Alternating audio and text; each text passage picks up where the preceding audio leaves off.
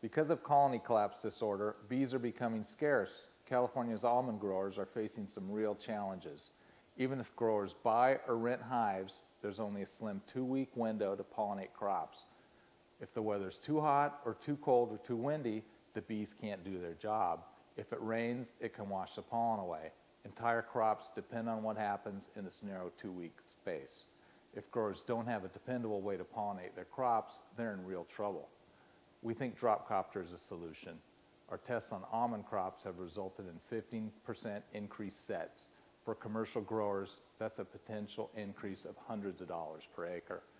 And with 1 million acres of almonds in California alone, that's a lot of opportunity. And we're poised to take advantage of this. We have strong relationships with commercial growers, and we've made partnerships with aircraft manufacturers and precision ag tech suppliers. And they've built the perfect craft to carry our patent pending worker bee pollinator.